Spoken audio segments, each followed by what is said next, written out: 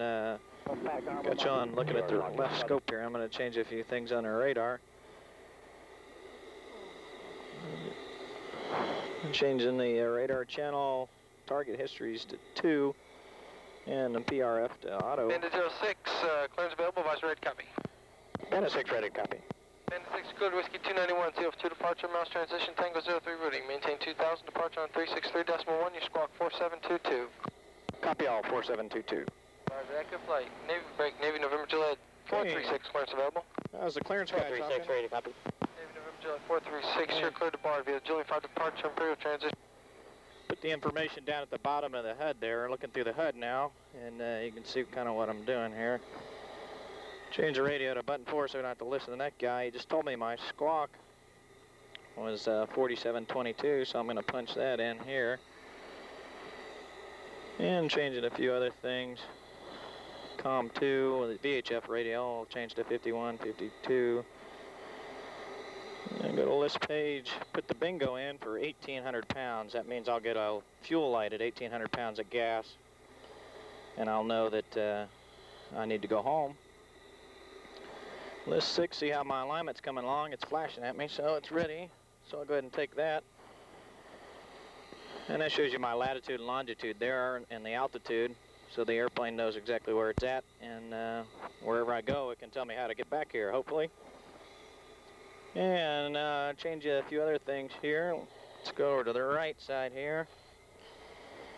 Go to the SMIS page, or Storage Management. Get an inventory. We see I don't have anything loaded, so I'll load a couple fictitious missiles, just so I can practice them. And you see I got a missile on that station. Then we'll go to this one. Put in a different kind of missile. And now I got a missile on each wingtip. Go to the rack stay and make sure I don't have any loading racks loaded, because I don't want them. And now to inventory. Now back up to the front, going to air-to-air mode and setting up my radar so I have it work. Actually, I'll put you on the right side. You can see what I'm doing over there. And this is the missiles for whatever I want an AIM-9P on when I go to the dogfight mode. And I got snapshot LCOS. The other one, I want AIM-9 Micah. I can cool the missile there, and I want it slaved to the radar line of sight, so I'll leave it where it's set there. And on this station, I'll go to the AIM-9P also. Okay, just about ready to taxi, and I'll be back in a minute. And I'll explain a few things here. The left side is airspeed. You can see the C stands for calibrated airspeed, and I'll explain that later. It's at 00 right now because I'm not going fast. On the right side's altitude. I'm at 500 and a little over 20 feet, and that shows you the altitude. The pitch line's up there. The little tadpole's right in the middle of the line that goes straight across. The line is the horizon, and the tadpole that's in the middle will go up and down, and that shows where the airplane's going. And of course the lines on the top and the bottom, 5 and 5, or 5 degrees nose up and 5 degrees nose down. And the other little thing pointing backwards is the steering to the steer point. It shows me that I got to turn around and go the other way to go to steer point 20. I know what steer point I got selected because it's at the bottom right hand at 000 to 20, which means 0 miles to 20. And I'll call for takeoff. Be ready in a minute. You're switching to departure control and taking the runway. And I'll be doing an afterburner takeoff here. You'll be able to see the airspeed come up rather quickly. Okay, all set. Running up a little bit, checking the flight controls. I can see them all from here, which is nice. All pressure there, that looks good, so here we go. And plugging the afterburner now, it's staging good. And the airspeed on the left side, you can see how it comes up rather quickly. And 140 knots, I'll rotate. And the gear's coming up. And there's the tadpole showing you how high up I'm going, 2.5 degrees. Gears up safely. Look for 300 miles an hour now. Departure Bandit 6 airborne mouse. Bandit 6 sending a departure control radar contact, maintain 2000. Bandit 6 2000. And he told me to maintain 2000. I'm supposed to be at 325 knots. 325 and climbing.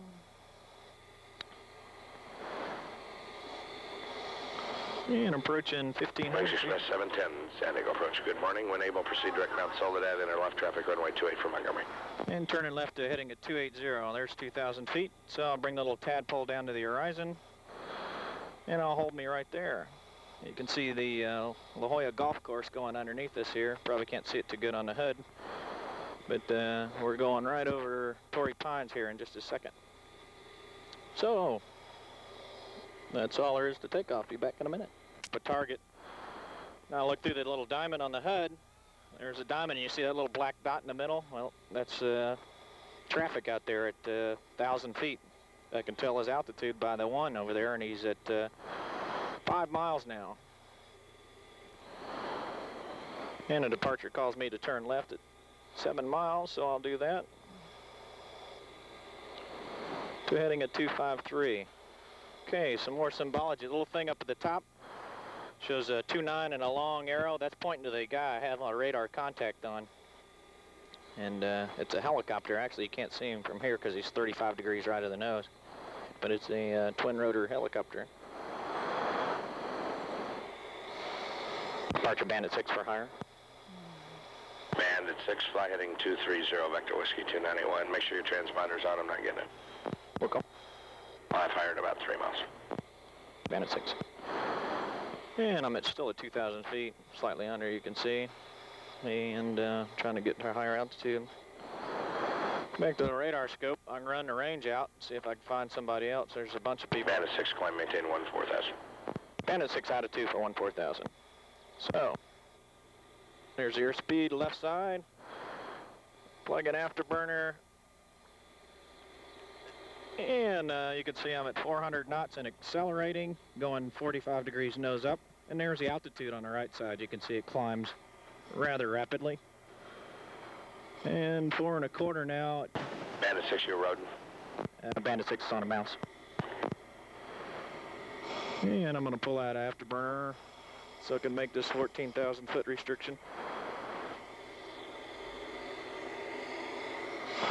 And went over at about 20 feet, but not too bad. Yes, sir, 1811, San Diego departure control, radar contact. Climb and maintain 10,000. And I just realized I didn't show you all that on the Bandit 6 is 8 miles from Whiskey 291, radar service terminated. Clear the TCA, contact Beaver. Bandit 6, switching Beaver. And we're back on the HUD now at 14,000 feet. And I got to talk to some people. Be back in a second. 40 miles. Let's see if we can see him with the ground map. I'll put you on the left side. There's a target there. Can lock him up. He's at 12,000 feet. He's headed 260. Bandit 6 radar contact 10 miles east of Whiskey. Do you mean fixed the altitude? Bandit 6 level at 14. Bandit 6, roger, maintain VFR. Reporting frequency changes. Would you like a Beaver discrete? Yes, I'd like a discrete, please. Bandit 6, use Beaver discrete 344.1, RTB 266.9. Roger, switching 344.1.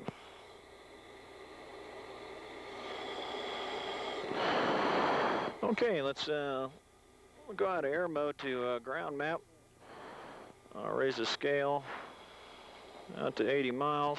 We'll see if we can see this island out here. And there it is.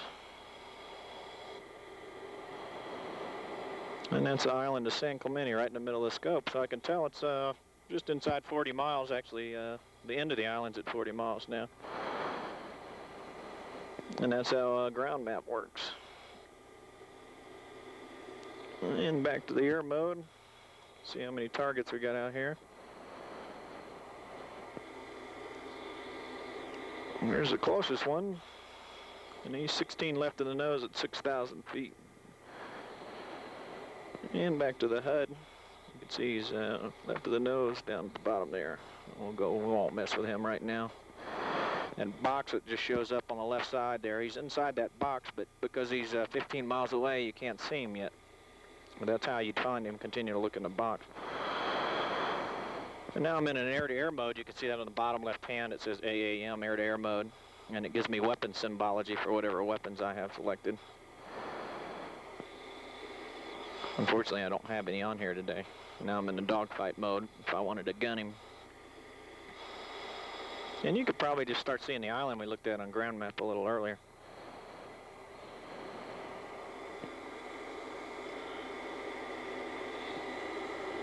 supersonic run. I'm at 350 knots, passing 26,500 feet, which is on the right side. And again, that airspeed there is calibrated airspeed, which is kind of strange thing to explain, but there's true airspeed, so that's what I'm really going. And there's ground speed. That's how fast I'm going across the ground. So I'm going 450 knots across the ground, but my airspeed's only indicating 325, and that's because the air's thin and there's less molecules impacting my speed checker thing, and so it doesn't seem like I'm going very fast, but I'm actually going 425 ground speed, which is corrected for winds, and 475 through the air. That's my Mach, so that's how fast I'm going in Mach speed, or relative to the speed of sound. We're at 38,000 now. Let's go ahead and we'll plug the afterburner here and get up some speed.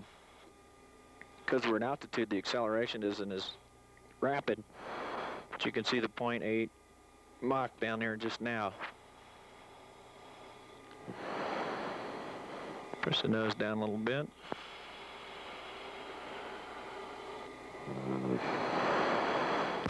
Marine uniform 44, Los Angeles Center on guard. If you hear me, ident. Okay, there's Mach 1, so we're supersonic right now. Anyone below us would probably not be happy, but fortunately there's Marine uniform 44, ident observed.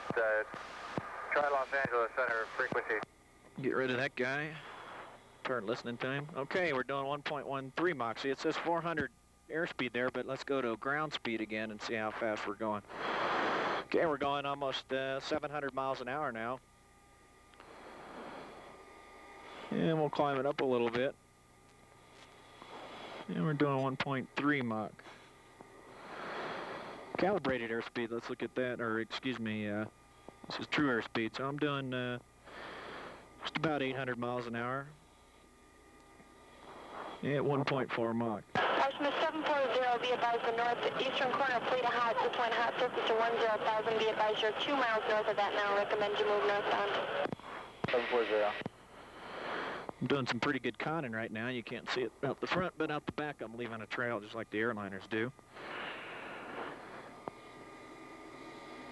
Okay, we're at 43,000, and we're doing 1.5 times the speed of sound. And we'll just continue to accelerate a little bit.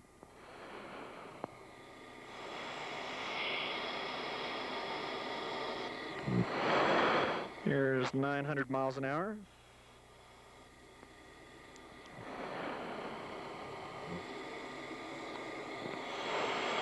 $950 miles an hour. And 1.7 Mach, so 1.7 times the speed of sound.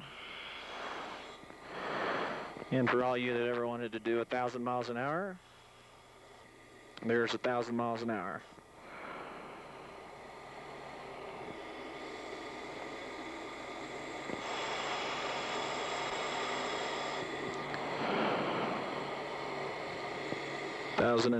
and 1.85 Mach.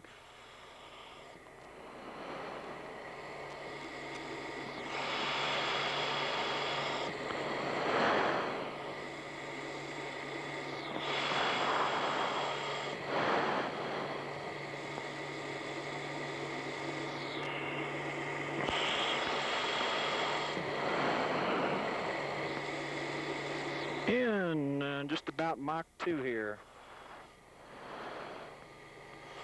And there's Mach 2 at 1,150 miles an hour, and I think that's about as fast as I care to go. So pulling out, and let's do some turn back in. Sabre 702, traffic passing at 5 o'clock, 2 miles westbound, H3, 400 feet. 702. Okay, at the top left-hand corner there, it shows G. I'm pulling 5 Gs right now. And down at the bottom, it shows how many Gs I've pulled all day.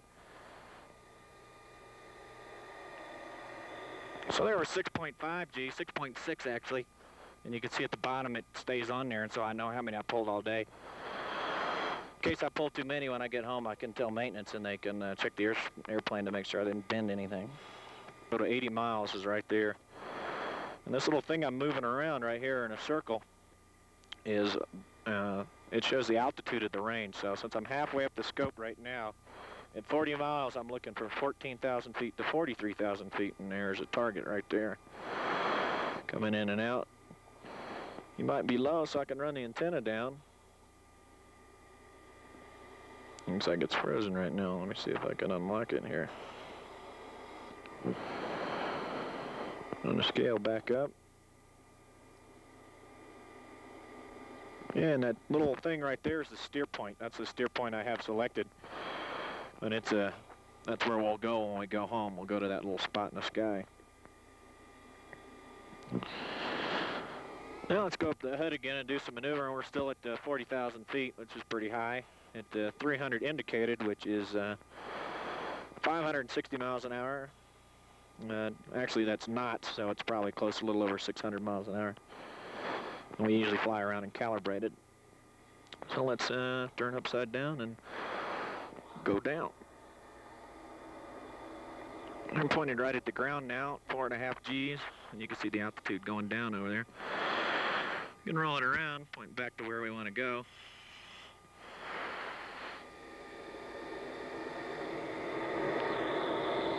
And there's a 7.5 G pull there. It's hard to talk when I'm doing that. And I'm just out on a warm-up hop, so I need to do some acrobatics here. Kind of warm my body back up.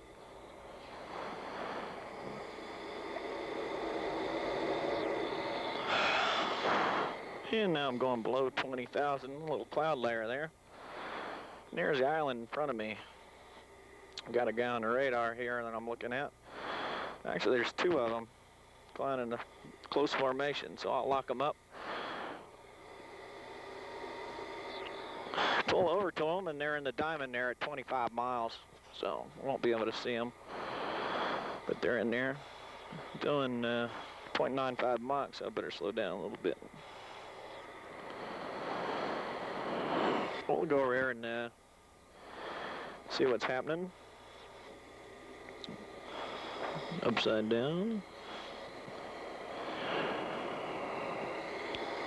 All right side up. There's a little boat out in the old bay over there. The San Clemente Island's about 80 miles from Miramar. Well, let's see how far I am from home here. So you look in the right-hand corner there, all at the bottom. I'll put in steer point 20, which is base. You see I'm 64 miles from steer point 20.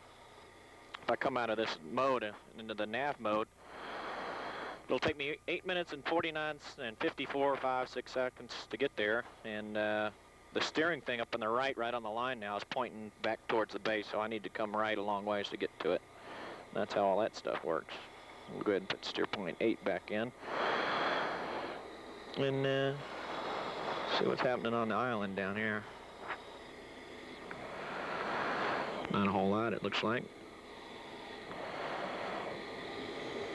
And on the right side, you can see we're at 4,000 feet. North Griffin 702, traffic 12 o'clock, 3 miles westbound, H3, 400 feet. 702, looking. 2,000 feet now, and doing about 400 miles an hour. There's some fishing boats here. They love it when we do this, I'm sure. 702, Tally Ho. And you can see the fishing boats down there. And I can't go much lower than this, because I'll really piss them off.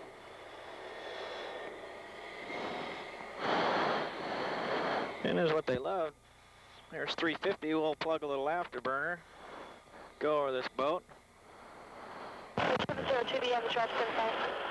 And pull it 702, that's affirmative. straight up into the vertical. Yeah, we're accelerating in the vertical at 400 miles an hour.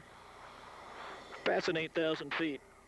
And I 730, traffic 12 o'clock, 5 miles, northeastbound, F-18, 10,000, IFR. And back over the top. 730, looking. At 15,000 feet. Give him something to talk about when he goes home today.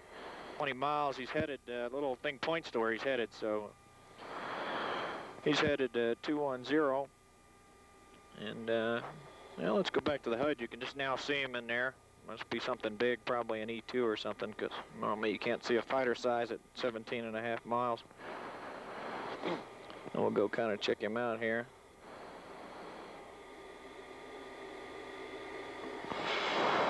Clear up the scope a little bit. Red Griffin 702, Beaver. 7020. Beaver 702. Red Griffin 702, Beaver. Beaver, Red Griffin 702. People are Beaver, calling. Red Griffin 702, copy loud, clear, go ahead. Beaver. Red Griffin 702, Beaver. Go ahead, Beaver, reading you loud and clear. Okay, as request you come up primary. 702. And it's an airliner where you don't want to go too close to him, so we'll head on back. Bandit 6, boundary advisory, 5 miles from the northwest boundary, Whiskey Here.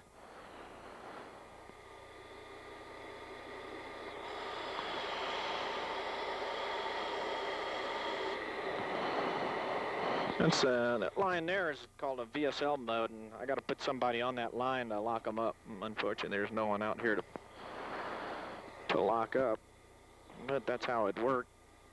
Another mode I have is called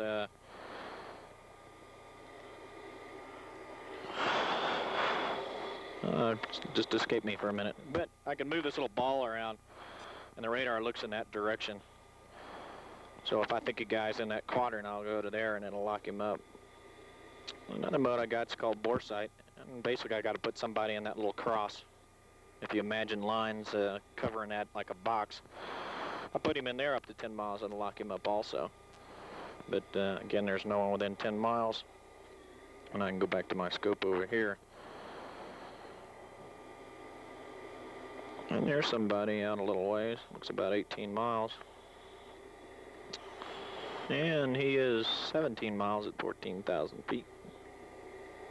NG turn. Well, we'll do it now. 730, we're out here doing ASW on top of the island here, low below 3,000.